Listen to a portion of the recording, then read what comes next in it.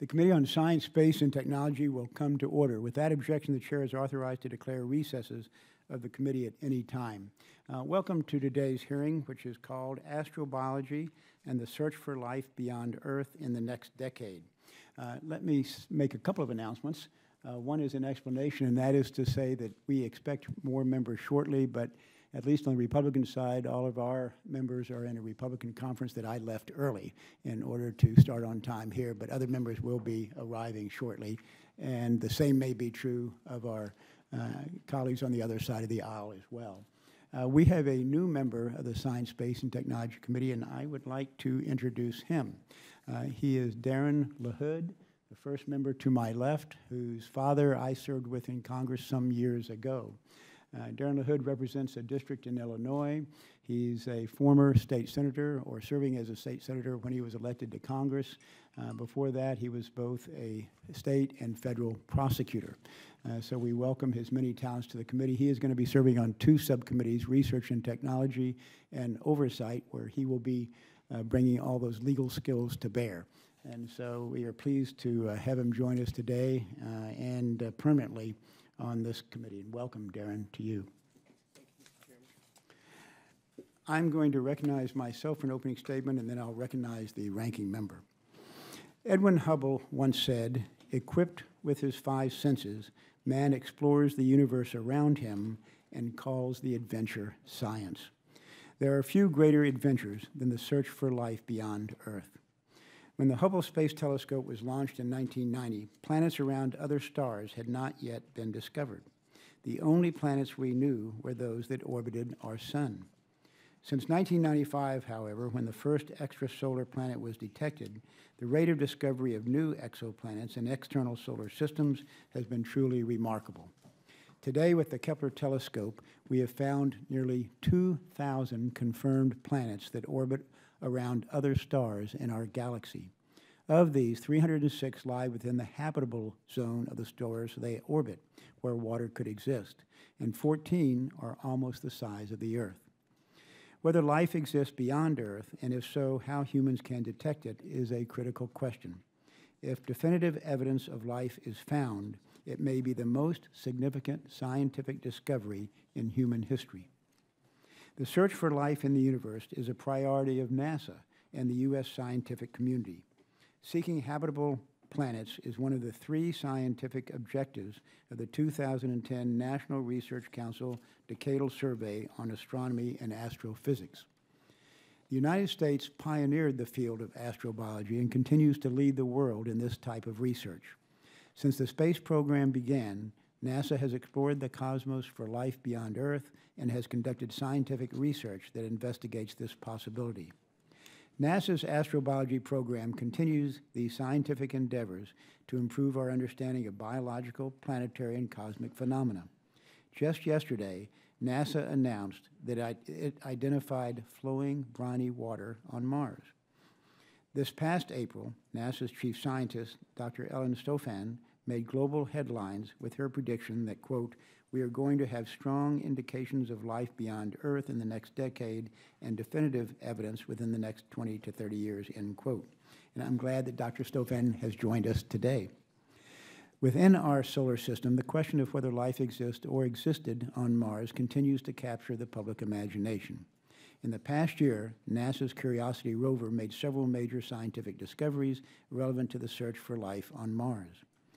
Curiosity measured a spike in levels of the organic chemical methane in the local atmosphere of its research site. It also detected other organic molecules in drill samples from a mudstone that once sat at the bottom of a lake. And Jupiter's moon, Europa, shows strong evidence of an ocean of liquid water beneath its surface, which could host conditions favorable to some form of life. NASA selected 9 science instruments for a future mission to Europa. 2 of them are from the Southwest Research Institute in San Antonio and 1 from the University of Texas in Austin. These instruments will help scientists investigate the chemical makeup of Europa's potentially habitable environment. Last July, astronomers, with the help of the Kepler Space Telescope, confirmed the discovery of Kepler 452b, the first near-Earth-sized planet in the habitable zone around a Sun-like star. This discovery marks another milestone in the journey to find another Earth. The Transiting Exoplanet Survey Satellite, which will launch in 2017, and the James Webb Space Telescope, which will begin in 2018, will help scientists discover more planets with potential biosignatures in their atmospheres, such as evidence of oxygen and methane gas. Around the world, a relatively small number of astronomers monitor radio and optical emissions throughout the universe. They try to filter out the cosmic noise and interference of satellites and spacecraft to find anomalies that could represent life. The search for life beyond Earth also inspires a new generation of explorers. It motivates students to study math, science, engineering, and computer science. Just a few months ago, astronomers confirmed that Tom Wag, a 15-year-old student, discovered exoplanet WASP-142b, which orbits a star approximately 1,000 light-years away in the constellation Hydra. It is in our human nature to seek out the unknown and to discover the universe around us. The stars compel us to look upward and lead us from this world to another. Many Americans often gaze into the beauty of the night sky in awe. Some may wonder if there is life beyond our pale blue dot. I thank our witnesses and look forward to hearing their testimony today, and particularly about recent developments in the field of astrobiology and the search for life. And now we'll recognize the gentlewoman from Texas, Eddie Bernice Johnson, the ranking member, for her opening statement. Thank you very much, Mr. Chairman, and good morning.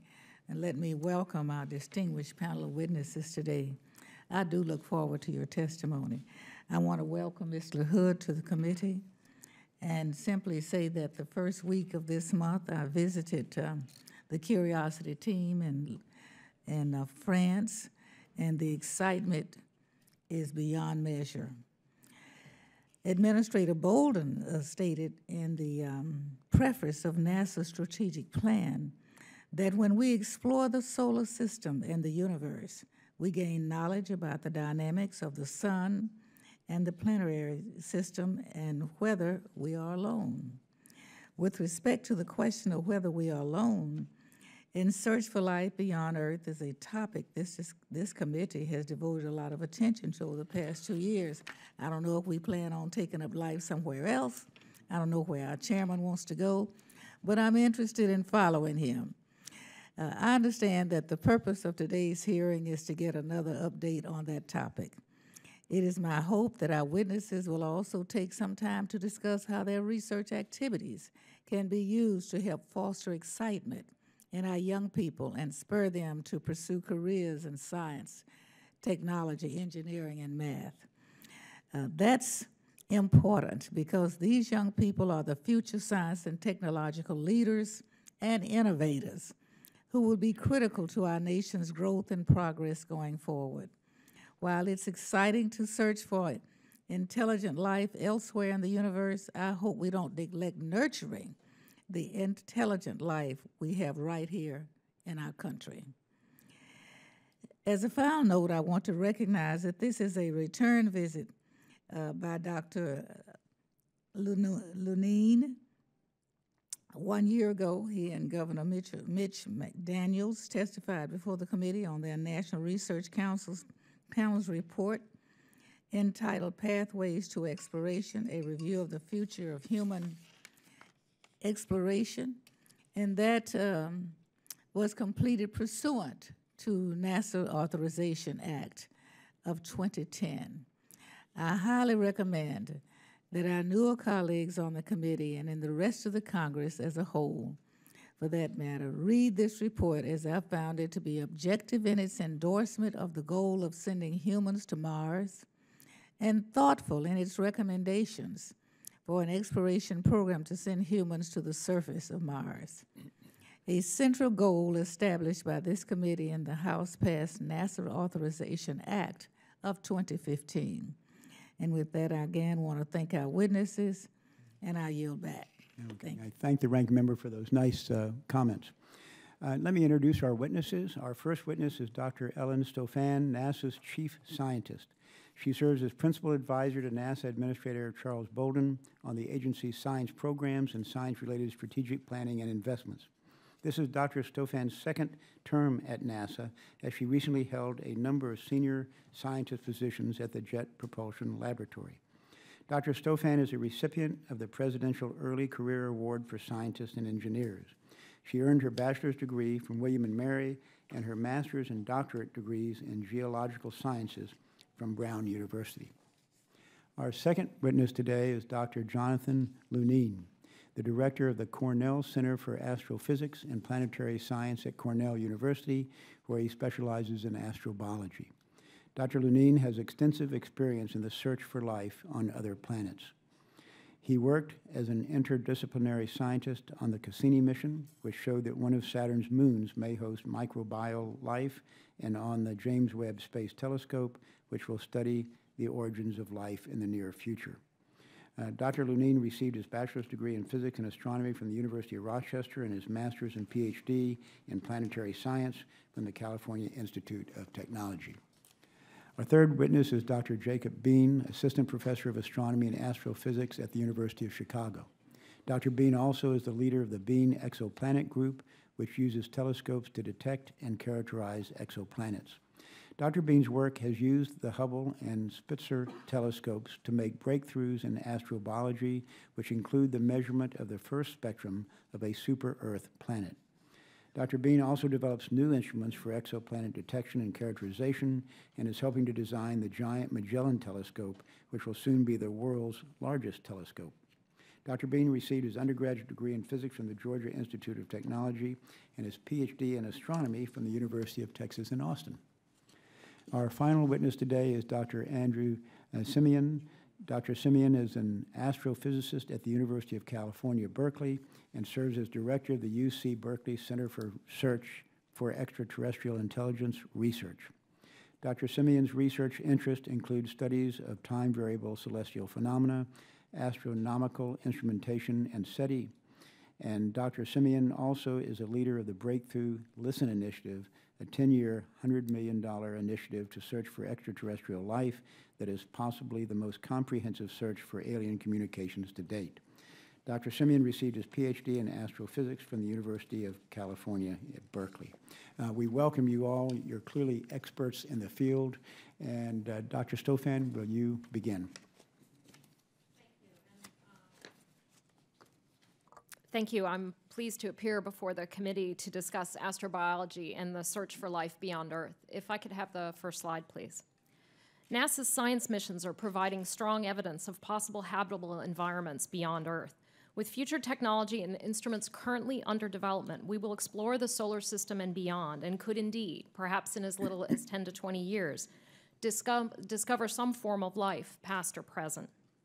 Our search is making amazing progress. When I was a PhD student, scientists certainly suspected that planets might be commonplace in the universe, but we had not found evidence of a single one. 20 years ago, we found the first evidence of such a planet, and today, thanks to NASA's space missions and ground-based telescopes, we have identified nearly 5,000 planets orbiting other stars, and we now believe that the vast majority of stars in the universe have planets around them. In July, the Kepler mission confirmed the first near-Earth-sized planet in the habitable zone around a Sun-like star, Kepler 452b.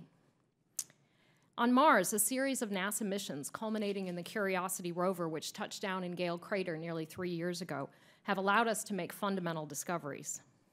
Next slide. We now know that Mars was once a water world, much like Earth, with clouds and a water cycle, and indeed some running water currently on the surface. For hundreds of millions of years, about half of the northern hemisphere of Mars had an ocean, possibly a mile deep in places. Indeed, we now know that we live in a soggy solar system, and undoubtedly in a soggy universe. For instance, Jupiter lies outside the habitable zone, and we would expect water there to be frozen. Yet we now have evidence of liquid oceans on 3 moons of Jupiter under the icy crusts of those worlds. And using the Hubble and Spitzer space telescopes, we have found signs of water in the atmospheres of planets around other stars. So what lies ahead in the next decade of exploration? I'd like to describe just some of the highlights. Life as we know it requires water, liquid water, that's been stable on the surface of a planet for a very long time. That's why Mars is our primary destination in the search for life in our solar system. The Mars 2020 rover mission will study Martian rocks and soils to understand past habitable conditions on Mars and to seek signs of ancient microbial life. If we do find evidence of life on Mars, it will likely be fossilized microorganisms preserved in the rock layers. The Mars 2020 rover will begin the search, but as a field geologist, I can tell you it's going to be hard to find. That's why I believe it will take human explorers who can move quickly and make intuitive decisions on their feet to really identify it, and in doing so, inspire that next generation of explorers. Over the next decade, our journey to Mars involves the development of a commercial crew capability for low Earth orbit, the Space Launch System, and Orion to go beyond low Earth orbit, and an asteroid redirect mission. Beyond Mars, the President's FY 2016 budget request supports the formulation and development of a new mission to the Jovian moon Europa. If I could have the next slide. We estimate that Europa has twice as much water as the Earth's oceans, and Hubble has observed plumes of water at one of Europa's poles. A Europa mission could potentially, among other things, analyze these water plumes to determine the composition of those oceans. Beyond our solar system, there are countless other worlds that could harbor life. In 2017, NASA will launch the Transiting Exoplanet Survey Satellite to look for rocky planets near the habitable zone of the closest stars. Next slide. We will then use the James Webb Space Telescope to analyze the atmospheres of some of these planets. The President's FY 2016 budget request also supports the pre-formulation of a wide-field infrared survey telescope with the capability of directly imaging planets around the nearest stars and analyzing their atmospheres. Since Earth remains, for now, the only instance of an inhabited planet, the search for life also requires that we further develop our understanding of life on Earth. Through our research here, we have learned that life is tough, tenacious, metabolically diverse, and highly adaptable to local environmental conditions. Astrobiologists have discovered life in numerous extreme environments and in extraordinary forms, from bacteria that consume chemicals that would be toxic to most other life, to microbes that live under high levels of radiation. Perhaps even more interesting is the possibility that life could exist in the absence of liquid water. That's why scientists are interested in exploring some of the more unusual places in our solar system and beyond, such as Saturn's moon Titan, where it rains liquid methane and ethane. Could such an environment harbor life? We don't know yet. Ultimately, of course, the search for life is a cross-cutting theme in all of NASA's space science endeavors, bringing together research in astrophysics, earth science, heliophysics, and planetary science. Astrobiology is guided by a community-constructed roadmap generated about every 5 years, with the next roadmap slated for release later this year. In addition, in April, NASA announced the formation of an initiative dedicated to the search for life on planets outside of our solar system. The Nexus for Exoplanet System Science is an interdisciplinary effort that connects top research teams and provides a synthesized approach in the search for planets with the greatest potential for harboring life. From research to our knowledge of where to go and what to look for, to the capabilities of finding it, both within our solar system and beyond, we are making great discoveries. Thank you for the opportunity to testify today. Thank you, Dr. Stofan and Dr. Lunine. Thank you, Chairman Smith, Ranking Member Johnson, and members of the committee. Thank you for the opportunity to present my views on the search for life beyond Earth. These views are my own, and they come from 30 years of working in the field of planetary science at various institutions in the U.S. and abroad. One of the most important outcomes of the last 2 decades of solar system exploration is the identification of 4 bodies in our solar system that appear capable of harboring life. These bodies possess a particular set of characteristics that make them the best leads in the search for life beyond the Earth. If I could have the first slide, the first of these bodies is Mars. In its first billion years, Mars had abundant liquid water, stabilized and protected by a much denser atmosphere than the tenuous shell we see today. During this time, life might have begun, survived for a while on the surface, and then was extinguished or retreated underground as the atmosphere was lost. If I could have the second slide, the second of these objects is Jupiter's moon, Europa.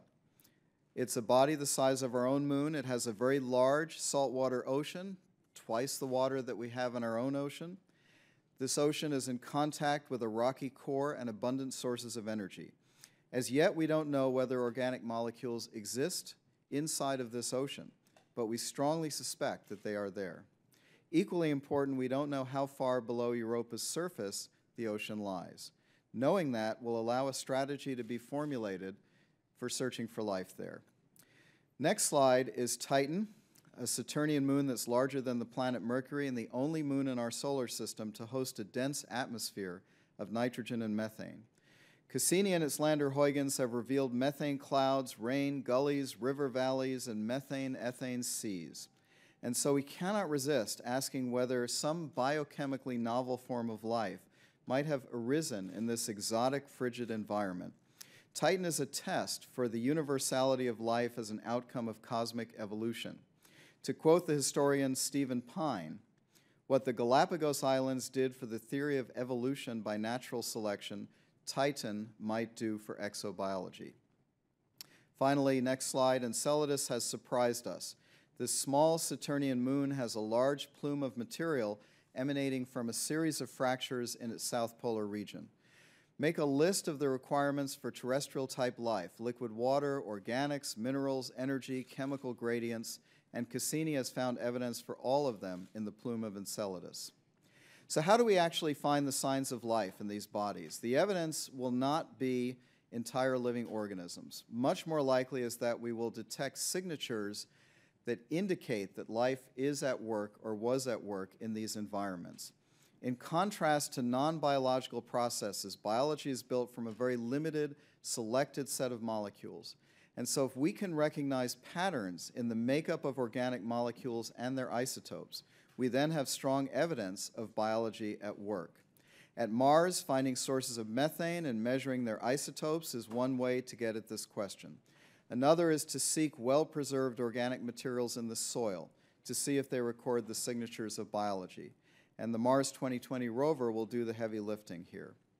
For Europa, the Europa mission now in development will provide the essential information needed to decide, among other things, whether organics and water are welling up through the cracks on the surface and whether plumes exist and can be measured. Doing this mission, doing it now, is absolutely crucial to any general strategy for the search for life. For Titan, the search should target one of the great methane-ethane seas by dropping a capsule capable of floating across the surface. We don't know what kind of biochemistry we're looking for here, and so a generalized search for patterns in molecular structures and abundances that indicate deviation from abiotic chemistry is appropriate. And finally, Enceladus provides us with the most straightforward way to look for life. Merely flying through the plume of Enceladus, as Cassini has done multiple times, with modern instrumentation intended to detect the signatures of life, is sufficient to do the search. The long flight times in the outer solar system, in particular, dictate that planning for missions to Enceladus, Europa, and Titan must begin now and must be pursued with vigor if they're to happen in the next 2 decades. It is remarkable that we have found 4 destinations in our own solar system where life may actually exist or have existed for quite some time in the past. And now is the time to actually go search for that life. Thank you. Thank you, Dr. Lunine and Dr. Bean. Mr. Chairman and members of the committee, good morning and thank you for the opportunity to serve as a witness for this important hearing. My testimony today will be focused on the topic of exoplanet spectroscopy in the context of the search for life beyond Earth. The main point I want to convey is that an expanded exoplanet exploration program with a flagship exoplanet spectroscopy space telescope as its centerpiece could answer one of humanity's most fundamental questions: is there life elsewhere in the universe? Extrasolar planets, or exoplanets for short, are planets outside our solar system that orbit stars other than our sun. This year marks just the 20th anniversary of the first detection of an exoplanet orbiting a sun-like star, but progress in the field has been rapid in the intervening years. In particular, the launch of NASA's Kepler telescope in 2009 has revolutionized the field. The Kepler mission has advanced to the point that it is now focused on finding Earth-sized planets orbiting their host stars in the so-called habitable zone, which is the distance at which the temperature on the surface of a terrestrial planet could be right for liquid water to be present. A handful of Earth-sized, habitable zone exoplanets have been found over the last few years. These discoveries have grabbed the attention of the scientific community and the public because they suggest that Earth-like planets may exist around relatively nearby stars, and that we therefore have it within our grasp to search for life on other worlds in our lifetimes. The next step towards determining if there are any truly habitable planets, or even inhabited planets, is to study the atmospheres of candidate worlds using the technique of astronomical spectroscopy. Planetary atmospheres are a key factor controlling the habitability of a planet because they are reservoirs of biogenic elements and regulators of planetary surface conditions. Furthermore, planetary atmospheres can be influenced by interactions with the biosphere, and thus may be a marker of life itself, absent direct observation or communication. Astronomers have made progress revealing the nature of the atmospheres of hot, gas giant type exoplanets using the Hubble and Spitzer space telescopes and the ground-based Keck and Gemini telescopes.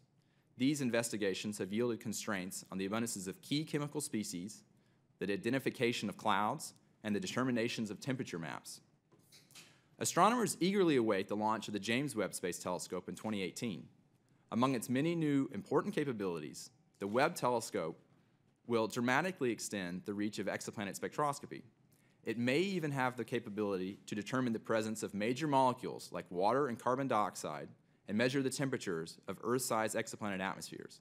However, Webb will be hard-pressed to detect evidence for life, only made possible with fortuitous planets, extraordinary performance of the instrument, and large amounts of biosignature gases in the planets themselves.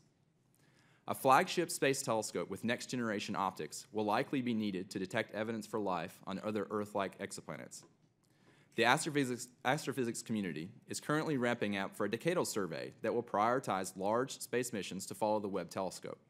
At the wise urging of NASA leadership, the community is currently developing concepts for telescopes that could take spectra of Earth-like exoplanets in preparation for the decadal selection process. The top priority space telescope from the previous decadal survey, currently dubbed W1st AFTA, will have capabilities that lay a foundation for a future Life Finder telescope. One of the science goals of the W1st AFTA mission is to obtain improved statistics on the frequency of potentially habitable planets. In addition, NASA is currently considering including an exoplanet spectrometer on the telescope. This instrument would not have the capability to make measurements for Earth-like planets, but it would advance the science and technology in that direction. As a final point, it is important to keep in mind that a future Life Finder mission cannot be a success in the absence of other projects. The need for comprehensive knowledge to confront the question of life on other planets is why I think that ultimately an expanded program in exoplanet exploration would be the best way forward. Although a flagship space telescope would be the crown jewel, this program should be driven by the question of life rather than the construction of a single facility. It would take courage and perseverance by scientists, government leaders, and the public all working together to act on this vision and see it through. But our ability to rise to this kind of challenge is what makes America exceptional. From the Apollo program, through the Voyager, Hubble, and Mars rover programs, with the recent stunning success of the New Horizons mission to Pluto, and today with the launch of the Webb telescope just a few years away, our country leads the way in projects that are lasting milestones of space exploration. The search for life beyond our planet represents the next great space exploration challenge that would continue this legacy. Mr. Chairman and members of the committee, thank you again for the opportunity to be here as a witness, and I would be happy to take questions. Thank you, Dr. Bean and Dr. Siemion. Chairman Smith, Ranking Member Johnson, and members of the committee, thank you for the opportunity to testify today.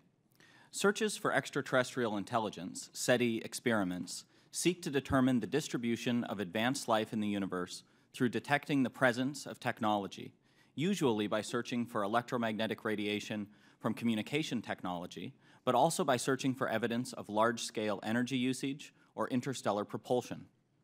Technology is thus used as a proxy for intelligence. If an advanced technology exists, so too does the advanced life that created it. We know of no way to directly detect intelligent life, but if other intelligent life exists and possesses a technological capability similar to our own, we could detect their technology using the techniques of modern astronomy. Large radio telescopes, such as the Green Bank Telescope in West Virginia and the Arecibo Observatory in Puerto Rico, are superb facilities for a wide range of astronomy, including pulsar studies that test Einstein's theory of general relativity, mapping the gas in nearby galaxies, and probing the earliest epochs of the universe. In addition, these facilities are among the world's best at searching for the faint whispers of distant technologies.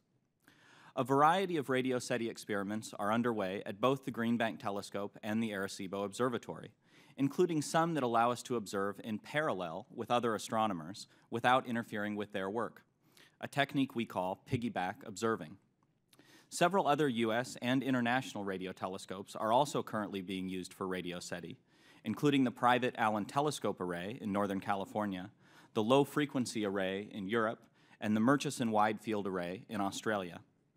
Many radio SETI searches are taking advantage of the wealth of new information on our galaxy's exoplanet population, now being revealed by missions such as NASA's Kepler spacecraft. In a very exciting new project, a group based at the University of California, San Diego are using the Lick Observatory near San Jose to conduct a search for pulsed lasers in the near infrared, wavelengths just a hair longer than optical light, but much better at penetrating the dusty space between the stars. These SETI experiments are funded by a combination of government and private sources, including notable contributions from the John Templeton Foundation. Ensuring that facilities like the Green Bank Telescope, Arecibo, and the Lick and Keck observatories continue to exist as world-class astronomical facilities is critical to their continued use in SETI experiments. One of the most exciting prospects for SETI in the next decade is the Breakthrough Listen initiative, a $100 million 10-year effort funded by the Breakthrough Prize Foundation that will conduct the most sensitive, comprehensive, and intensive search for advanced intelligent life on other worlds ever performed. I have an animation I would like to show you illustrating some components of Breakthrough Listen. Here we see the Milky Way galaxy, a galaxy that we now know hosts tens of billions of planets in the habitable zone of their star, planets that might have liquid water on their surface. If intelligent life arose on some of these planets and developed radio technology, the emissions from their technology would proceed at the speed of light out into the Milky Way. But for how long? Life may arise, it may develop intelligence, and finally a communicative technology, but that final stage may only last for a few thousand years. But the evidence of their technology, the bubble of their electromagnetic radiation, will continue to propagate throughout the galaxy and could eventually be detectable at the Earth. With Breakthrough Listen, we will conduct deep observations for these types of emissions from 1 million of the nearest stars to the Earth that will be at least 10 times more sensitive than ever performed.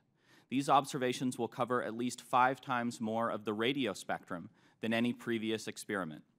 We will conduct these observations using the Green Bank Telescope in West Virginia, as well as the Parkes Radio Telescope in Australia.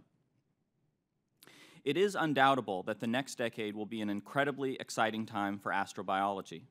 Data provided by missions like the Transiting Exoplanet Survey Satellite and the James Webb Space Telescope virtually guarantee dramatic new insights into exoplanet science, including identifying and characterizing some of the nearest exoplanets to the Earth.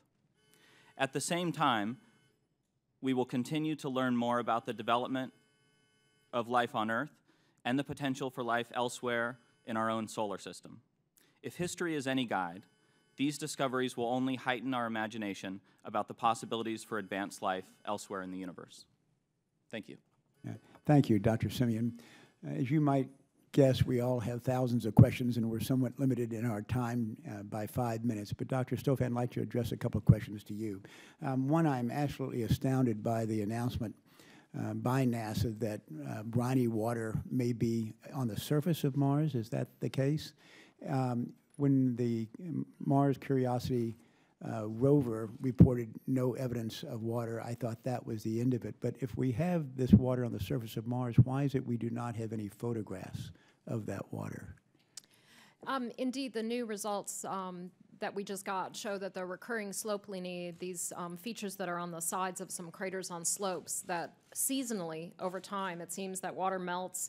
Right. Briny water carries those materials down slope, and we've finally been able to put all the evidence together, including chemical observations, to say, okay, that's really what's forming these things, which we're incredibly excited about. The problem is these features are very transient.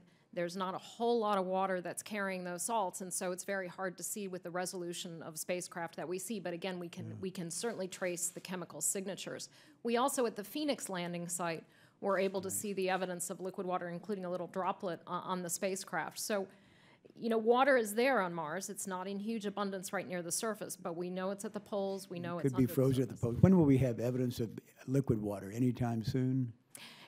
I'm afraid I can't answer exactly when we'll have. We feel that the evidence we showed yesterday is certainly good evidence of liquid water, but you have to understand that those water, when it's flowing on the surface, it's very, very hard to detect. Okay, thank you. Next question is, where are we, in your opinion, most likely to detect any form of life, even if it's bacteria or microbes or whatever?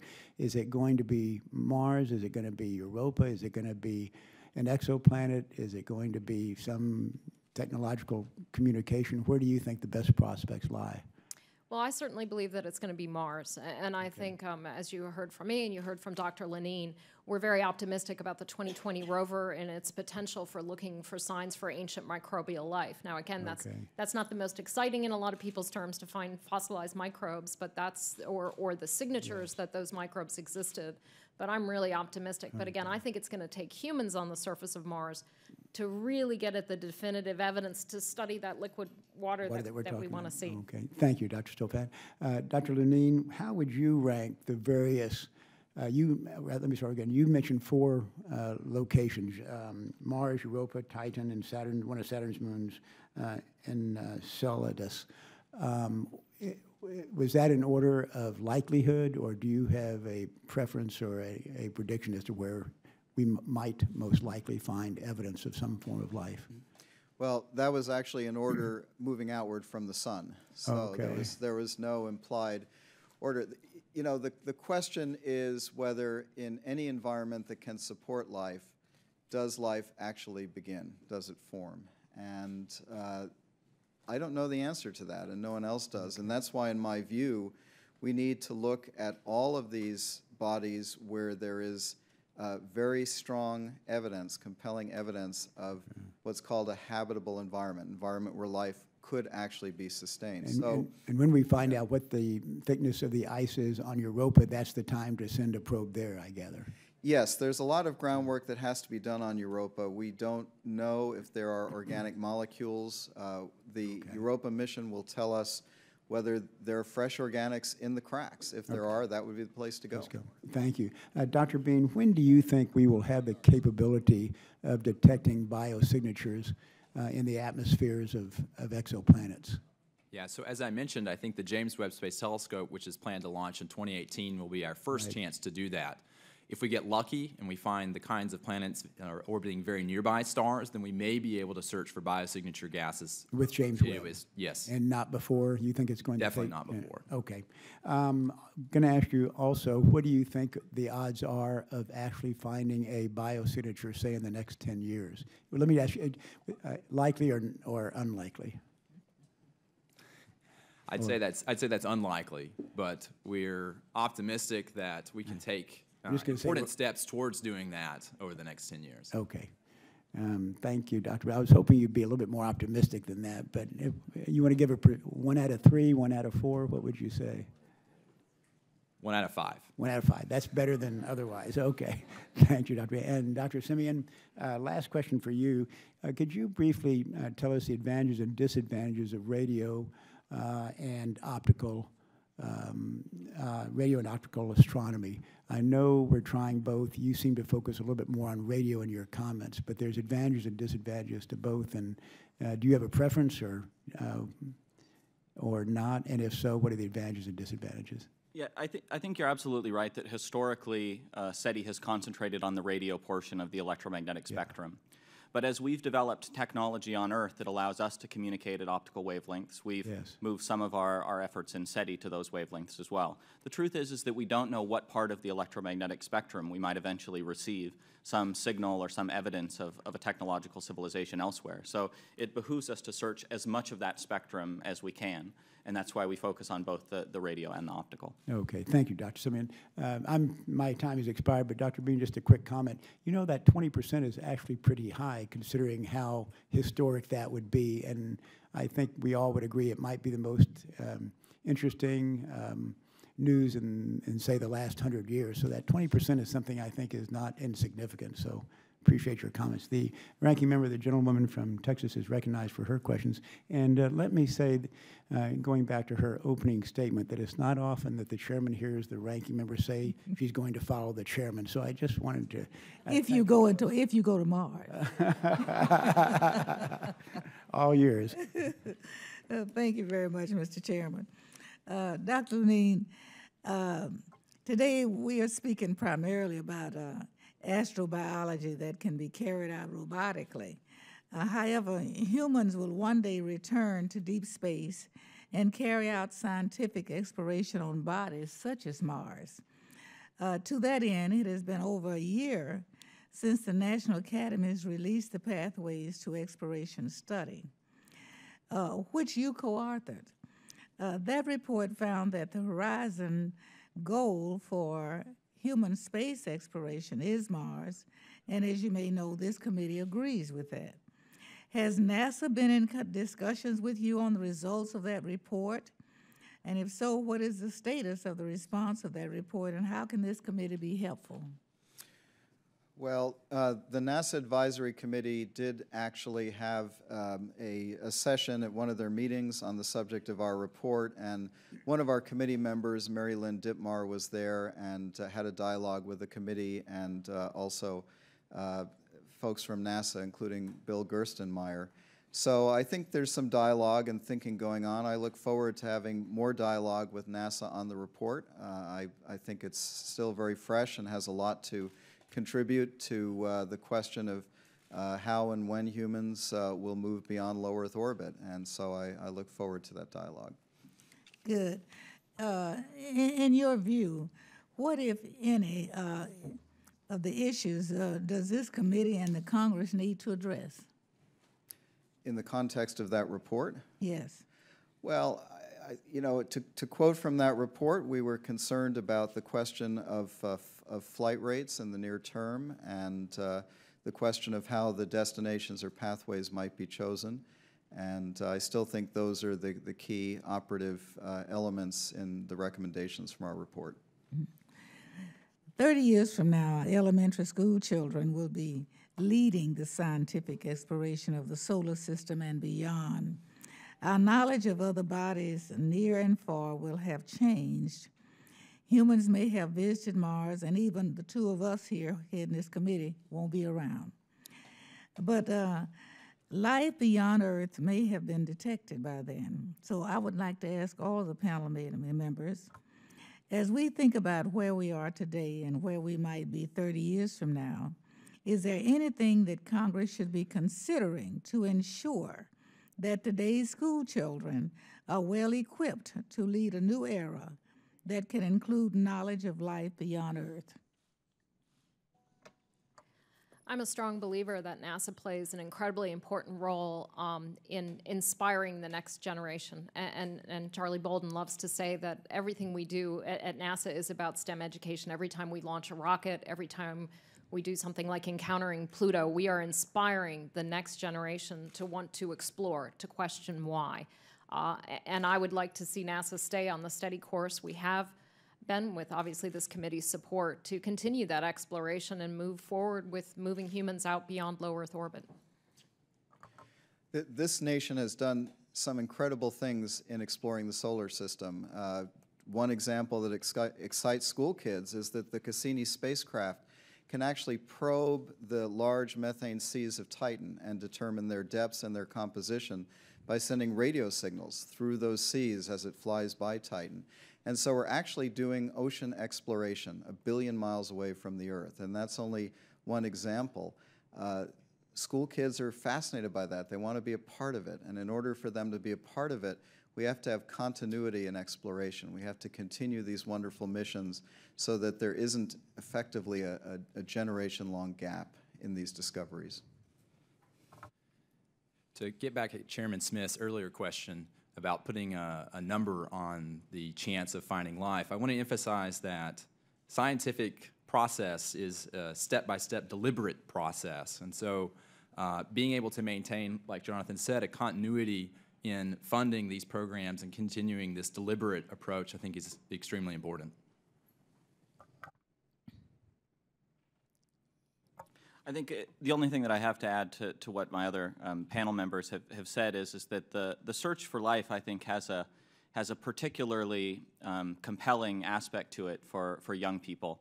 And I think to the extent that can be highlighted and taken advantage of to encourage more young people to enter careers into space and science and technology is wonderful. Thank you very much. My time has expired. Thank you, Ms. Johnson. The gentleman from Texas, Mr. Babin, the chairman of the Space Subcommittee, is recognized for his questions. Yes, sir. Thank you, Mr. Chairman, and welcome all of you panelists. We appreciate it, and it's very, very fascinating to hear your testimony. In my district, Texas 36, the Johnson Space Center Astromaterials Curation Facility provides services for all returned planetary materials that do not require planetary protection laboratories. This facility has been in operation since the Apollo lunar samples were returned. In the next decades, we anticipate missions to collect samples from the Moon, from Mars, from comets, and from asteroids. Each of these new sample collections will require new curation laboratories, while the facilities for the older collections will require routine maintenance and upgrades. Samples to be returned from Mars pose even greater challenges due to special planetary protection requirements. Dr. Stofan, what steps is NASA taking to upgrade its curation facilities and protect against the transfer of viable organisms from Earth to celestial bodies which may harbor life? We have two different committees at NASA, certainly the Planetary Protection Group, where we take these issues extremely seriously, both for forward contamination of Mars and then backward contamination for when we eventually return samples to the Earth. So that's one aspect of where we are certainly doing research. We're doing testing of all our Mars spacecraft in the planetary protection area. We also have another group where we reach out into the community and bring experts in to advise us on our curation. I had the opportunity just this past year to tour the facility down at Johnson. It's extremely, it's an amazing facility. It's really fun to be able to go there and look at the Apollo lunar samples, the meteorites we've returned from Antarctica. And we take that facility, its preservation, and its eventual expansion as we move eventually towards bringing samples back from Mars. So we certainly work closely with the community to understand what is needed and to make sure we will eventually, when we do return samples from Mars, we will have a plan in place. Thank you very much. And this is directed to everyone. What proportion of astrobiology research in the United States is funded directly or indirectly by NASA? Does anyone know? Okay. No, we at NASA can certainly take that question for the record.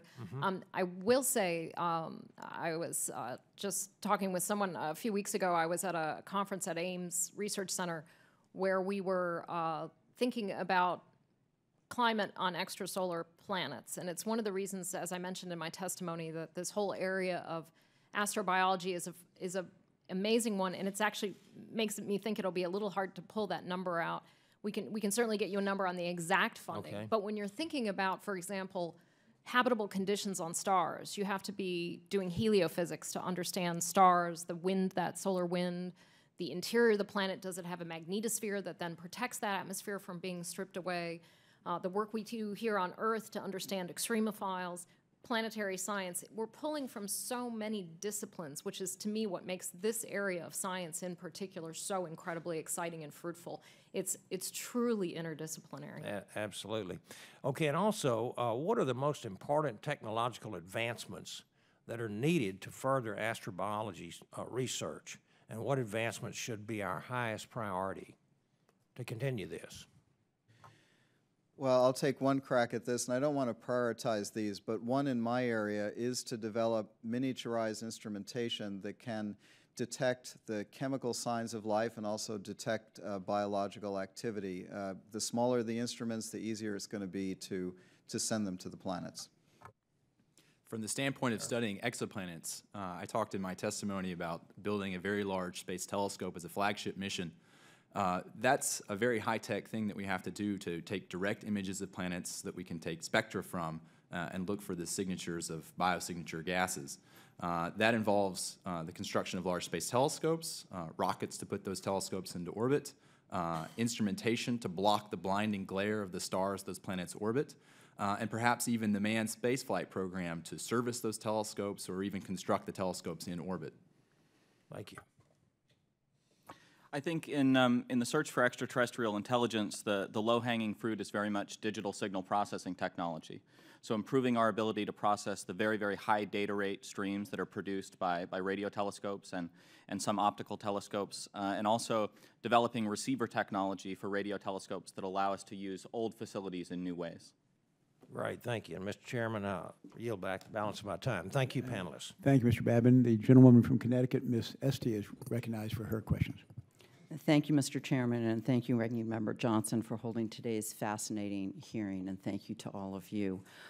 I joined millions of Americans on Sunday night watching the blood moon and a blue moon earlier this year, and I have to tell you, in a district like mine in Connecticut, school children are incredibly inspired and excited by these developments, and many of us here on this panel share a commitment to STEM education, and so it's in part through that lens I would like to proceed with my questions. Congratulations, Dr. Stofan, an incredibly exciting announcement yesterday, and we look forward to understanding what that means, and as you can hear, we've already had questions today. Dr. Stofan, you spoke earlier about the need to have human exploration on Mars to really understand and to make those subtle intuitive judgments that are necessary. Do you anticipate that yesterday's announcement and the discovery preceding that changes in any way the priorities or the ordering of that, and help us understand in our role as decision makers on helping to set priorities that are keeping up with the developing science? You know, I think one of the most exciting things about yesterday is the fact that we now know there's near-surface liquid water on Mars. And so this idea that Jonathan Lunine mentioned in his testimony of, you know, again, because of this length of time that we know that water was stable on Mars, that's what makes scientists think that Mars is the place where life maybe could have evolved, because not only did you have liquid water, but you had the time to allow the chemical reactions to take place. The exciting thing about knowing there's near-surface water is saying maybe there could still be life forms on Mars today, deep underground, several meters below ground, where the cosmic radiation that affects Mars would not affect them. But the idea that it's potentially accessible to be studied by, again, astronauts and laboratories on the surface of Mars. And again, as a field geologist, somebody who likes to go out in the field and crack open rocks, I just have this strong bias that it's going to take humans, laboratories, a lot of work. Because again, it's one thing if you're looking for something large. If you're looking for something small, it's going to take time and it's going to take effort. And that's why I think humans are so critical. And that's why NASA has chosen to be on this path. And I think the findings from yesterday convince us we're on the correct path. Thank you, and I have to confess I have a son who did astrophysics and did exoplanet things, so I have a personal I know he has a personal interest in discovering if this manned mission is going to keep up with this fourth grade project from, you know, about 15 years ago. Dr. Lunine, I was particularly struck by your comment that a key issue is whether in a habitable environment life actually does develop, which is sort of the opposite of where we start. We started with this search, is there any life out there? And now it seems to me you're asking a very different question, which is we see a lot of components that we would think ought to lead to life. Does it lead to life or does it not? What are the technological breakthroughs you see us needing to support to answer that somewhat different question? It seems to me that's a different question than I certainly would have thought about 5 years ago. Well, it's a different question, but it's a related question. We really have no laboratory model for how life began on the Earth. No one's done this in the laboratory. And so one of the reasons for going out to environments in our solar system where the conditions for life are apparently there and possible is to see whether life actually began, essentially to do the experiment in the field instead of in the laboratory.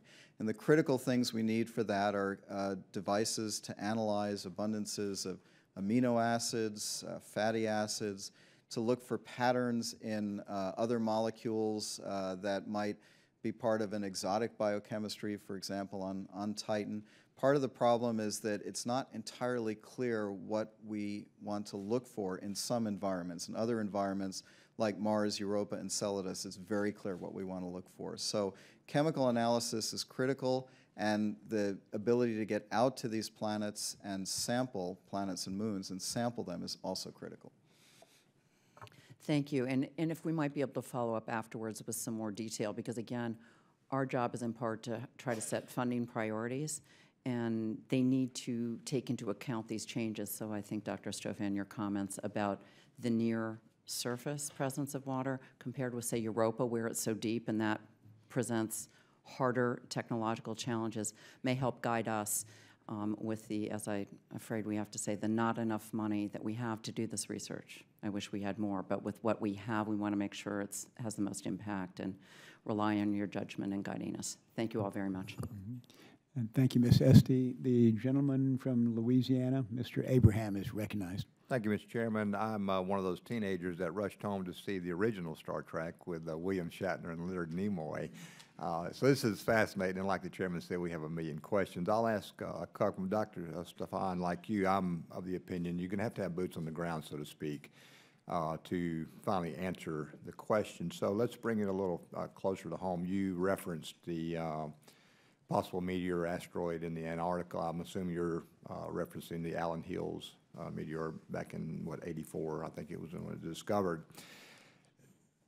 And if we go to a synthetic biology topic such as XNA as opposed to DNA, RNA, would our funding be more appropriate in a realistic term as to funding projects in that realm as opposed to, you know, something that may be 100 years off as far as time travel or space travel is concerned?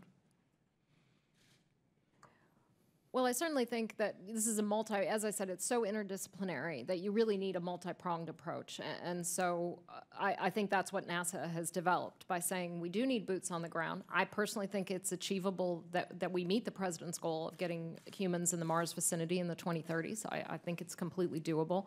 And in the meantime, of course, continuing our robotic exploration like we're doing with the Mars 2020, moving with the Europa mission to go and explore Europa. So I don't think it's an either or, I think it's an and. We need to do the technology research here on the ground. We need to do biological research, and certainly synthetic biology is an amazing expanding field at this point in time.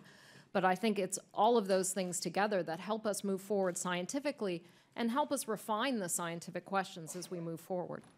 And you've got DARPA, you've got USARMED, you've got NASA, you've got all these agencies looking for other life forms, doing research on genetic engineering, those types of deal. Is there any one agency that is spearheading or that these other agencies report to? Is there any herding of the cats, so to speak, where this research can come under one big umbrella and people talk to other agencies and actually come up with some formulations? Well, I think in the area of astrobiology, this is why community roadmaps, like the Astrobiology Community Roadmap that is coming out this year, because in my mind, going to the community, whether it's through the decadal survey process, through the academies, the Astrobiology Roadmap is going out to the community who, in general, the scientists know where all the funding streams are coming from. They're the ones who are truly pulling and doing this multidisciplinary work. So when you get the community together and say, here are the priorities, here are the areas that we think have the most potential for advancement in the next 5 to 10 years, it's that voice of the scientific community that I think helps guide it. But is there a one voice at this point, or is anybody at the top of the heap, so to speak? In astrobiology, I would argue that NASA is really guiding what we're doing and what the next steps are. We certainly work closely with other agencies, though. Does NASA have any rules or regulations that they foresee that would limit or harness this potential breakthrough? I mean, I could see where, with what we have available even now with some of the generic engineering, that you know, some of this stuff could turn out to be kind of bad stuff. We certainly don't have any regulatory authority, but I'd have to take that question for the record because I don't know the answer to it. Okay, thank you. Dr. Lynn, just a quick comment on what you had spoken with the congressman earlier about potential life developing in an environment. Just a personal question, what is your theory on panspermia, the bringing of life forms into our Earth atmosphere on an asteroid or a meteor? I think that panspermia has occurred, certainly between the Earth and Mars. We know that materials are exchanged between those two planets. We have the Allen Hills meteorite, and there are some good studies that have been done that show that amino acids will survive the trip to the Earth through the atmosphere on an asteroid, and possibly bacteria as well. So there may well have been extensive exchange of life and biological materials between the Earth and Mars, particularly in the early history of the solar system when impacts were more frequent. Okay, thank you, Mr. Chairman. I'll yield back. Thank you, Mr. Abraham. The gentleman from Virginia, Mr. Byers, recognized. Thank you, Mr. Chairman. And thank all of you for coming today. It's a fascinating hearing. Mr. Chairman, thank you very much for structuring this. And I look forward to our Science, Space, and Technology Cornell to low Earth orbit, which I'm counting on you to do this. To go quickly, Dr. Siemion, for years we had the PCs that are home following SETI doing the analysis of the work, and it was fun. We have no successful conclusion yet. I'm fascinated by the $100 million for the breakthrough project. But what happens when we discover extraterrestrial intelligence? Do we have a plan about what happens next? Well, I'll just mention that so SETI at Home, the program on PCs, is still around, and you're all welcome to download it. It runs on cellular telephones now, as well as home PCs. I think a lot of people have put a lot of thought into what to do when we potentially eventually discover intelligent life or any kind of life beyond the Earth. I think there will be a range of reactions. I think for my part, my personal opinion is that probably the most common reaction will sort of be, I told you so. I think many people probably believe that the life is out there and maybe even intelligent life, and certainly the more we learn about the exoplanet population and water on Mars and these kinds of things, I think reinforce with people the possibility. But the truth is that we really don't know for now, and I think to see what the reaction will actually be, we'll probably have to wait and see. It'd be interesting to have protocols in place for when we finally get the breakthrough, what do we say back and the like, so, yeah. And Dr. Lunine, you talked about Titan and all the methane and ethane and all that, and I sort of basically understand that most elements only come from the explosion of stars, so you'll get the carbon. But are methane and ethane, can they develop other than biologically? Yes, actually, methane is a very simple organic molecule, and so it occurs in many environments, in interstellar clouds, it's there in comets, it's measured there. And so these are evidently sources of methane that are not from biology. It's simple to make in the laboratory, for example, and carbon's very abundant, as you alluded to, as one of the products of stellar nucleosynthesis. So we think that Titan has an enormous inventory of methane that is not biological, that was produced by abiotic sources. And the ethane that is also part of that system was produced from the methane, and that's something that Cassini has confirmed for us by measuring the places in the atmosphere where the ethane is produced from the methane by ultraviolet chemistry. So Titan is a huge repository of abiotic methane. Now, from those and other organic molecules, does some form of life occur on the surface or arise in the seas of Titan? That's the part we don't know. Great, thank you.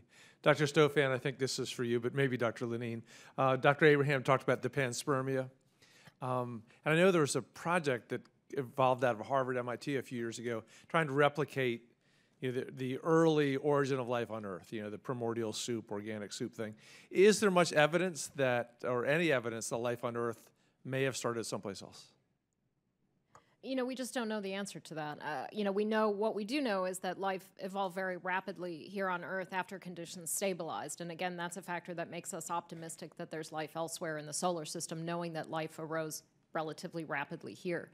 But we honestly don't know if, again, did Mars you know, bacteria come from Mars, bacteria from Earth go to Mars. We just don't know that, and that's why it's so critical, we think, to continue this search for life on Mars, the other bodies of our solar system, to answer that very question. Great, thank you. And Dr. Bean, it's fascinating, your photos of Enceladus and the fissure, and I was trying to, if you could go a little deeper on, are those gases that are being released through the fissure that? Right. So I think that would be more appropriate addressed to Dr. Lunine, if you want to. Okay. Was that, I'm sorry. Yeah, that's okay. I think it was my slide. So, okay, great. In the case of Enceladus, those fissures at the South Pole have jets of gas and ice emanating from them, and those jets merge to make this very large plume that was discovered by Cassini. We did not know of the existence of this plume until the Cassini mission, and once the plume was discovered, Cassini was directed to actually fly through the plume multiple times and sample the material in the plume with its instruments. One of the important lessons that we get from this is that these flagship missions with large numbers of instruments are able to respond very flexibly to new discoveries. The instruments that actually tasted the material in the plume were designed to sample the atmosphere of Titan. But once the plume was discovered, Cassini could actually use those same instruments to tell us what the plume is made of. Great. Thank you very much. Chair, I yield back. Thank you, Mr. Beyer. The gentleman from Florida, Mr. Posey, is recognized. Thank you, Mr. Chairman, and thank the witnesses for their testimony today. I just wonder if each of you would give me your definition of life. I think it's something the scientific community really struggles with. You know, certainly there are signs that everybody agrees on, you know, something that is self-replicating, something that consumes something and excretes something else. But the problem is life here on Earth. What we've learned from doing research here on Earth is that life and the boundary of what's not life and what is life is a little blurry. And that's why this is going to be so challenging to go find life on other planets.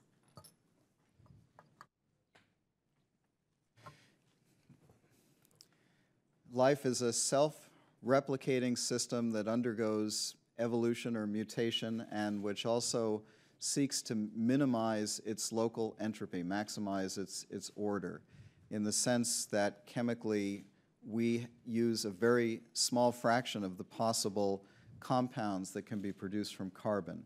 And the fact that we're alive is because we can take in large amounts of nutrients, process them to make this very small specific set of molecules that build our structure, control energy in and out, control the information needed to build these other molecules, and then we expel the rest. So for me, with my physics background, it's very high order, very low entropy in a chemical system.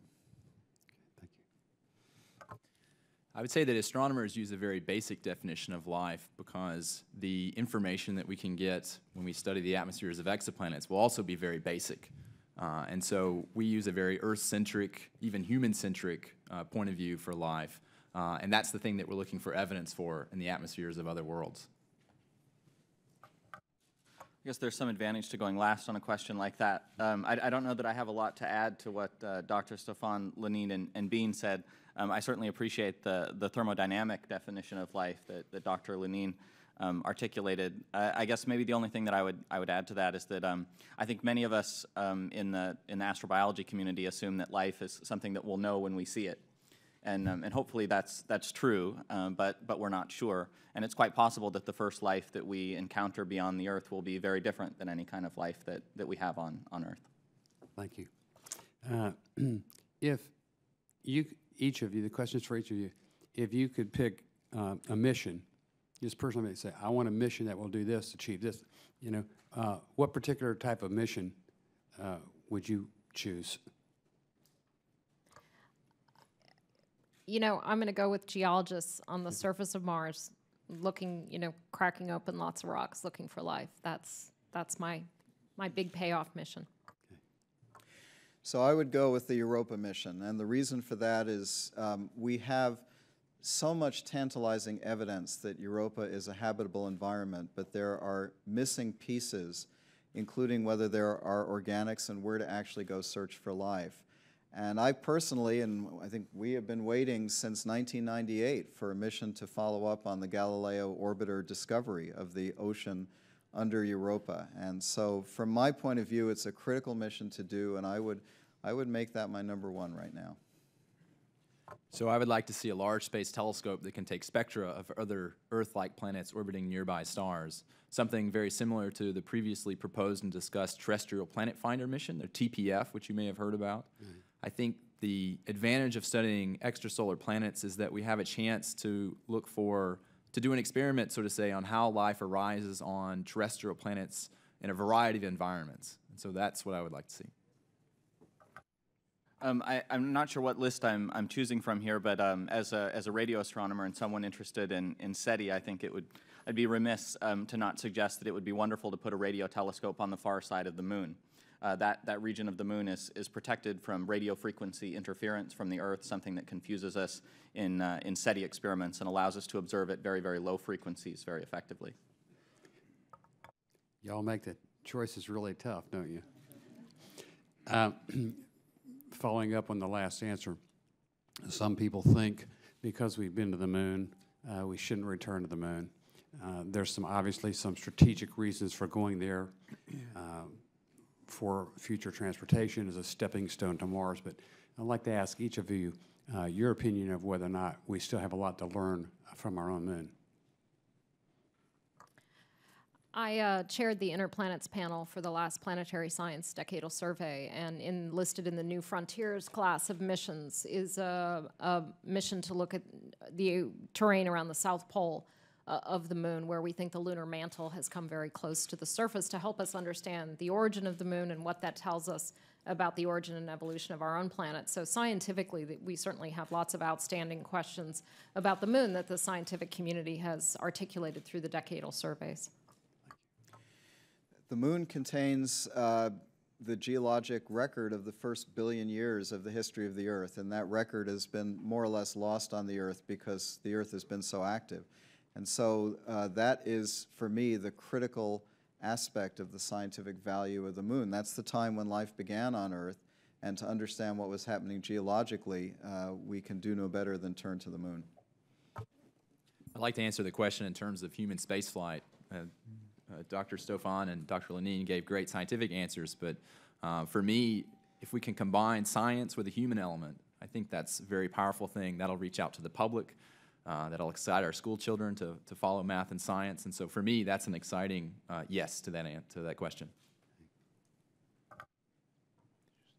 I think I would agree with Dr. Bean. I think a manned mission to the moon would be a wonderful stepping stone to future missions to perhaps Mars. I want to thank you all again for your testimony. It's really been wonderful, and I think everyone enjoyed it. Thank you, Mr. Chairman. Thank you, Mr. Posey. The gentleman from California, Mr. Bear, is recognized for his questions. Thank you, Chairman and Ranking Member. And I really want to thank both the Chairman and Ranking Member for this this topic. You know, it comes at a very timely time, and the witnesses.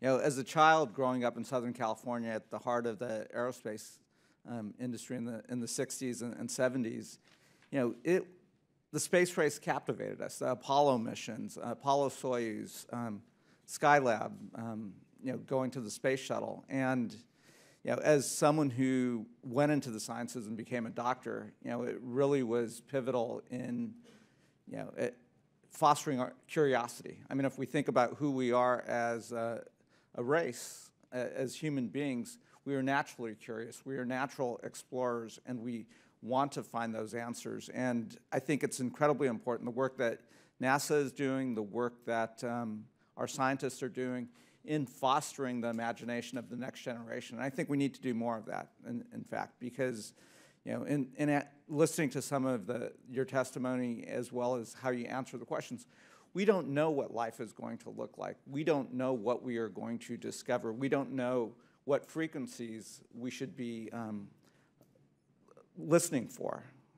But we do know that something is out there. And if we don't, you know, continue to push our imagination, if we don't continue to, we don't know how we're going to get to Mars, let alone how we're going to send a human being to Mars and bring them back.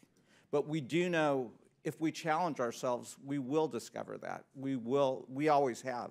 And I think that is the importance of what we're doing here on the Science and Technology Committee, but also in Congress, and also working with our colleagues around this world, because this is not just a U.S. mission. It is a human mission to find and discover, where we came from, how life evolves, but also how life becomes extinct as well, as we're looking at these planets, the impacts of those discoveries on what is affecting our own planet right now as we deal with climate change, as we deal with a changing atmosphere. Those discoveries will help us manage our own issues on our planet. I'll ask a quick question of each of the panelists, and each of you can answer this. In explaining why it is important to search for life beyond our planet, beyond just the philosophical elements, if you were to explain this to an elementary school student or the public in general, how might you put why this is such an important endeavor? And we'll start with Dr. Stofan. I certainly always mention this fact that ever since I think there have been people looking up at the sky, we've wondered, are we alone? And so there is that huge philosophical piece. But the other piece I like to talk about is, when we find life, does it have RNA? Does it have DNA? Is it cell structure like our cell structure? And then how can we take that information and look back at life here on Earth and try to understand better how life here evolved, what the conditions are? And so to me, you do get a tremendous learning about life in general by finding life on other planets. Obviously, also, I try to point out to audiences, if they don't buy the science and the philosophy stuff, I try to point out to them that when we do great human endeavors, whether it's exploring the moon, building the next great telescope, we challenge technology. We bring good technology jobs to this country. We move this country forward in our reputation, both internationally and at home. And I think there's that inspiration part of just doing really hard things, accomplishing great things, which this country has demonstrated so ably that we're so capable of. And I will say, I also like to tell school children when I go and talk to them, I say, oh my gosh, you guys have so much work to do. We have 5,000 planets we need you to go study. We've got entry, descent, and landing for humans on Mars. You guys better grow up and get to work. We need help. Great. This might be a philosophical answer, so I apologize for violating the ground rule. But, for the last 500 years, we've lived in a kind of a Copernican worldview where the Earth was not the center of the universe or even the solar system. It's a planet in the solar system. The sun is not at the center of the galaxy. It's just a common star in the galaxy. The galaxy is one of hundreds of billions of galaxies in the cosmos. And yet, we are singular. I mean, life and intelligent life and ourselves, at the moment, we know of no other form of life, intelligent life, and the Copernican worldview would say they're all over the place. And it's crucial to test that, because if that turns out not to be the case, that's going to shatter our worldview. So my answer would be more along the lines, of course, those are excellent reasons why we want to do that. And finding out the answer would be absolutely fascinating and change our worldview. But I think also the process of doing it tells us a lot about ourselves. Tells us about our hopes and dreams and about how we can work together as a country and as a society and in the world. So for me, I want to emphasize the process of looking for that answer, whatever the answer may be, if it's a positive or a negative. But the process, through the process, we find out a lot about ourselves. So I may be a bit biased, but I think that life is the most interesting property of the universe. The idea that somehow in this largely mechanical universe that we live in, that we understand to great detail, some sort of an organism came to be that could question its own existence, that could wonder about the universe itself and where it came from. If we don't understand that, then I think we don't understand perhaps one of the most fundamental properties of the universe that we live in, and so we must answer that question. Great, thank you. Thank you, Dr. Barron. Just to follow up on that question, if other members will allow me, just real quickly, yes or no, do you think intelligent life does exist elsewhere in the universe? Dr. Stofan? Maybe. Okay, Dr. Lunine. Mr. Chairman, am I allowed to answer by saying I honestly don't know? No, that's a legitimate answer. Members of Congress should give that more often themselves, by the Dr. Bean. I don't know either. And Dr. Siemion. I'm not asking you if you know, I'm just asking you if you think. I also don't know, but I think it would be incredibly strange if we were the only example of intelligent life in the universe. And I'll quote Stephen Hawking just very, very briefly, someone much smarter than I am. A universe in which intelligent life only exists in one place and a universe in which intelligent life potentially exists in many, many places are very, very different places. Very good. Thank you, Dr. Siemion. We'll go now to the gentleman from California, Mr. Swalwell, for his questions. Thank you, Chair, and thank you to our panelists. Congratulations. I have to say it's refreshing to have a hearing about something so big, so exciting and farther than the eye can see. And so, you know, in Washington, it gets quite frustrating here. It feels like we are so focused on just very small, incremental things, and people at home get quite frustrated that seems to rule the day here. But the work that you're doing is so important, so big, and will inspire so many future scientists. So congratulations. I had the opportunity to go with the chairman and a few others to Antarctica. One of your colleagues, John Gunderson, joined us on that trip, and he told us as we went through the McMurdo dry valleys that that area, and he was excited to be on that trip and visit that area because it most closely resembled what we believe many of the parts of Mars to be. And so this discovery is another step forward in that effort. As far as the water that has been discovered, do we believe it could support life? Is it too salty? Do we know enough about its properties to make that conclusion yet? Dr. Stofan? It certainly makes us concerned that that water in particular had a lot of perchlorates in it and salts. And so based on, you know, and this is where everything we say, you know, based on what we know about life on Earth, that would not be a very habitable type of water. That being said, what we know about the Earth is like this, what could be is like that. So fundamentally, we don't know. Any other thoughts from the panelists on that question? Well, just very briefly, if I talk about the possibility of looking for exotic biochemistries on Titan, I'd better not say that life is impossible in the perchlorate solutions on Mars, which would be a lot easier to imagine the biochemistry. So yes, terrestrial life as we know it, bacteria, et cetera, would all be sterilized by that solution, but is there a form of life that has evolved to live in that solution? That would be very interesting, but not impossible. And speaking of sterilizing, according to the New York Times, NASA has no plans to examine closely any of these places which may contain water or could be potentially habitable places out of fear of contaminating them with Earth's microbes. So sterilizing probes is expensive. Do you think it's time to re-examine this approach so we can follow up on this latest discovery? You know, I think the scientific community right now, not just in the United States, but around the world is, you know, because obviously planetary protection is something that's governed by international policies and procedures. We want to make sure that if we find life on Mars, we know we've found life that is Martian life, not contamination we brought from the Earth.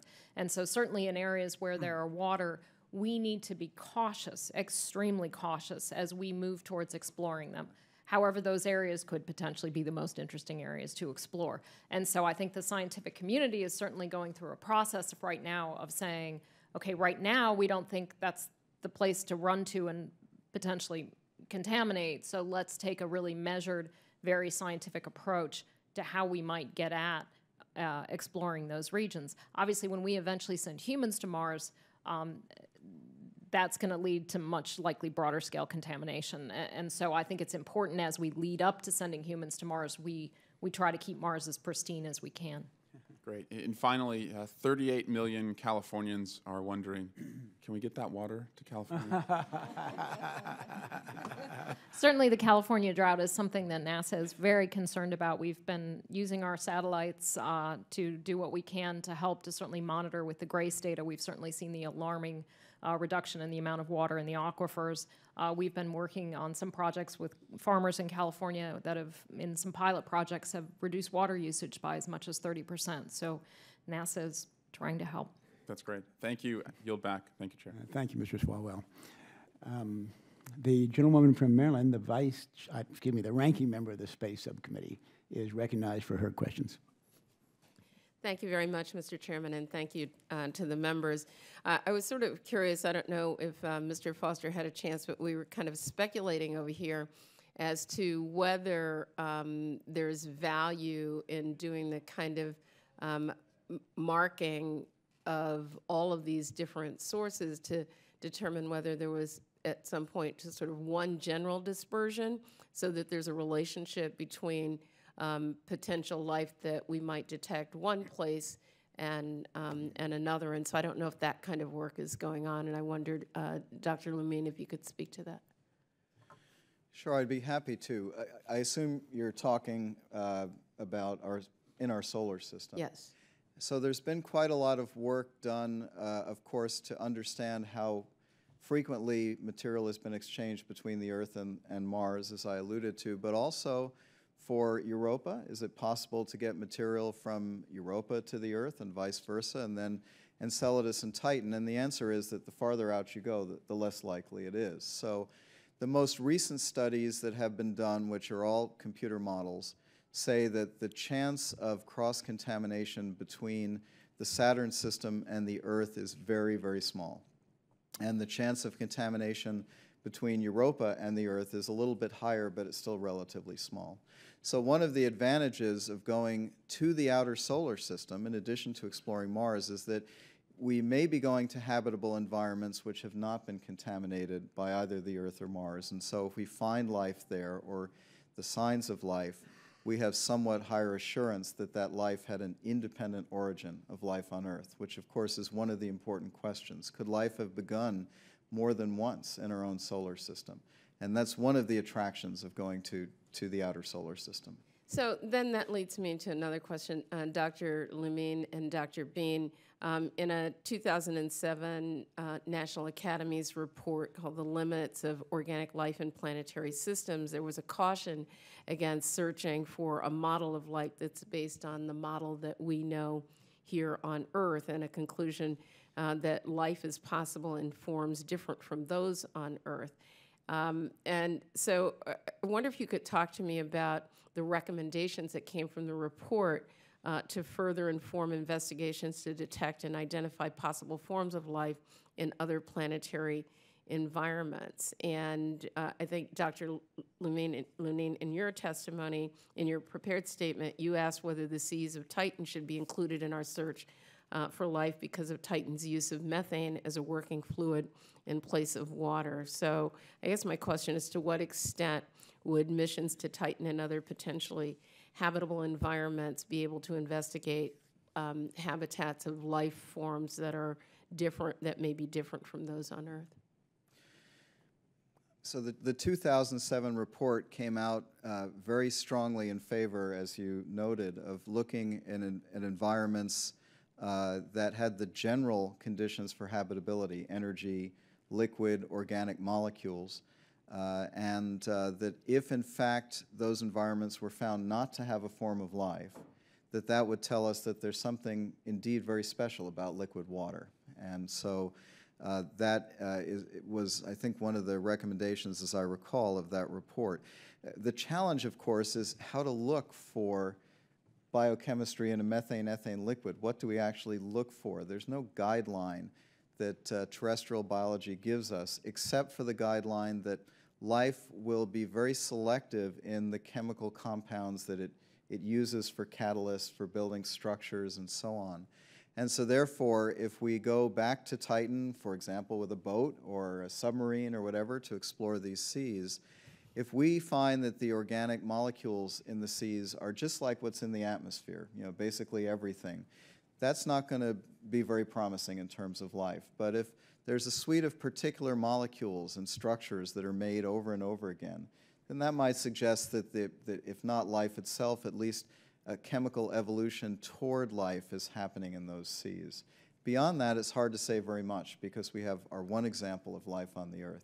Now, just very briefly, in places like Enceladus and Europa, which have very Earth-like environments, we would expect that many of the basic molecules that terrestrial life uses, like amino acids, which are abundant in the cosmos, that we would see that in life in those environments. Dr. Bean, in the time remaining. Right. In the context of the search for life on extrasolar planets, astronomy, my field, is a very discovery-driven field. We want to build space telescopes and instruments that are designed to be able to answer a question, and we inform, the design of those instruments with what we know about on Earth.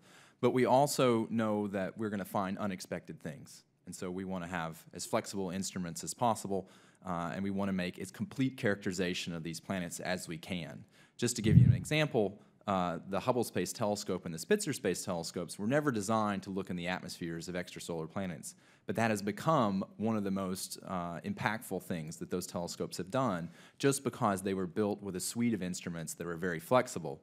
And so we have to benchmark our design for these instruments based on what we know, and what we know is limited to the Earth, but we also want to remain open-minded and flexible and do this complete characterization of the planets to try to answer this question in as holistic a way as possible. And I've greatly exceeded my time. Thank you, Ms. Edwards. The gentleman from Colorado is recognized for his questions, not with trepidation, but with curiosity and expectation, because I'm never sure where he's going to go with his questions, but he is recognized.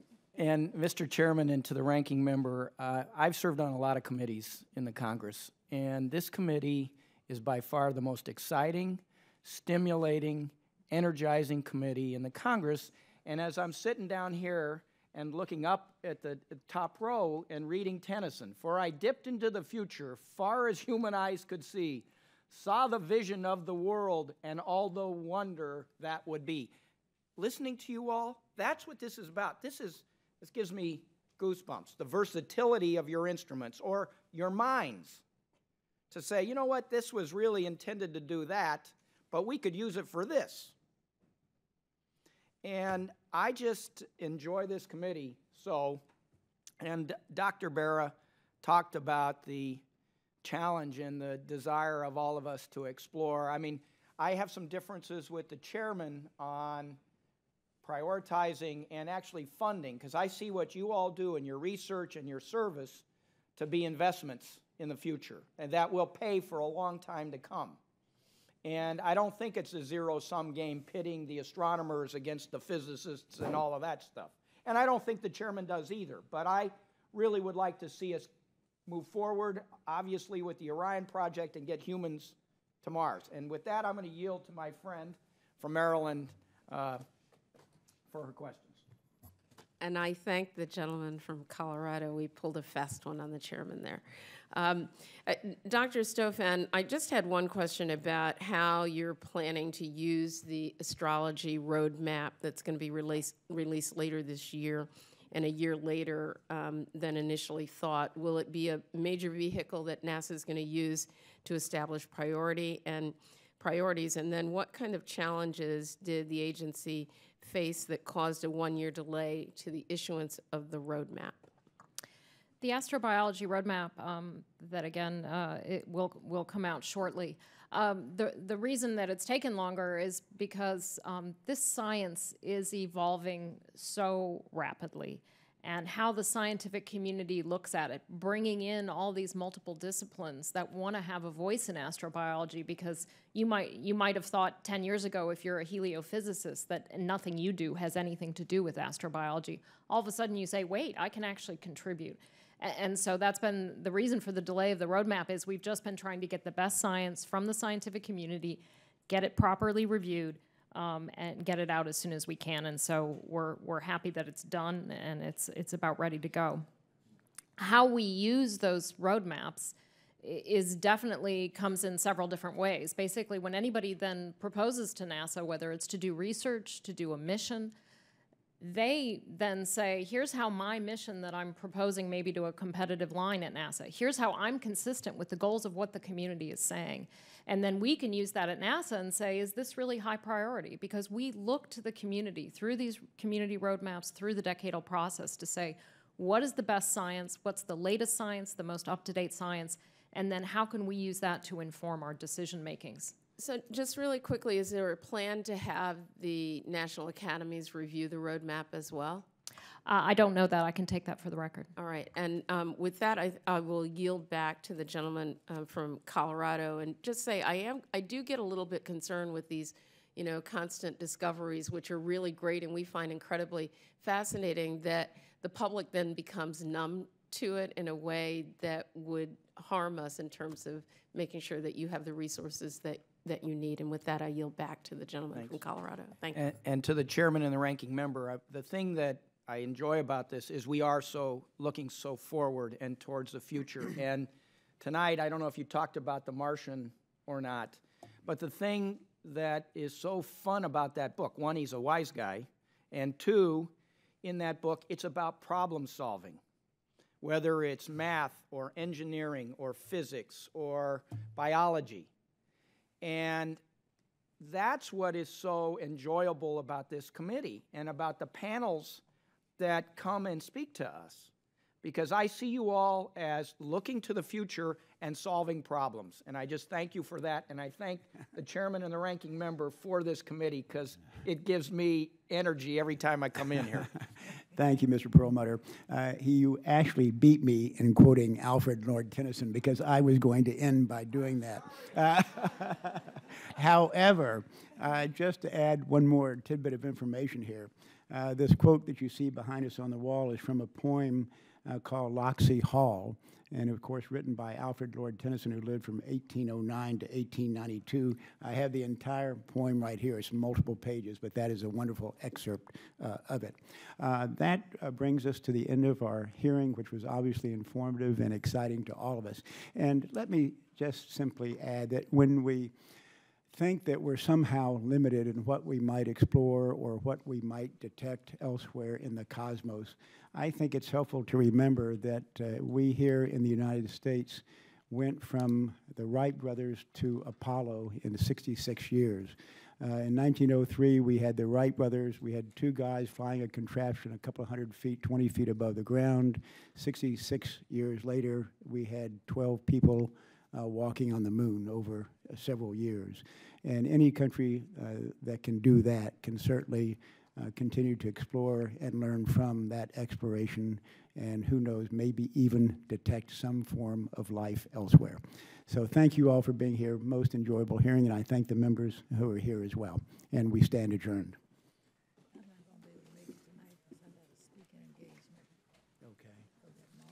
Okay, we will miss you.